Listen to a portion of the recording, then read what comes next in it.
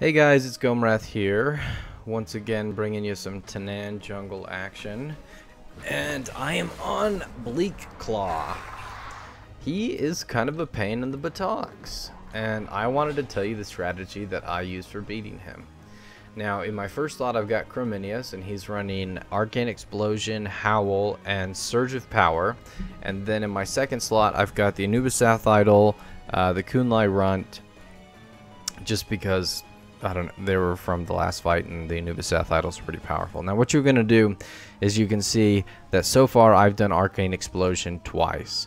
Now, we actually need to end up doing Arcane Explosion until he is below 1665 damage, because that's how much your Howl does. So, I ended up doing Arcane Explosion, as you saw, 3 times. And then I hit him with Howl and Surge of Power.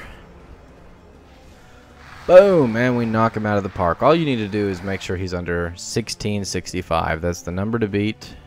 Haha, he missed his Nocturnal Strike. And then you do the best you can to clean up these backline pets. You know, you might want to run like another dragon type instead of the Kunlai Runt, but you know, I was feeling adventurous, so I threw in my Kunlai. Let's see. Hit him with Frost Shock. Ha!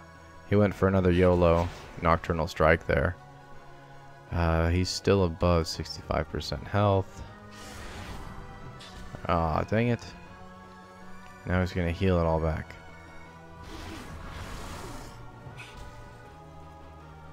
Okay. Sweet, now I can deep freeze him, and we'll body slam. Boom! And there goes their stupid debuff. Also, something to point out is I finally got a power Bloodbeak today, which I was really excited about. Okay. Oh, sweet. Yeah, we'll just do a takedown. Sorry, little fella. Now we're going to deep freeze you.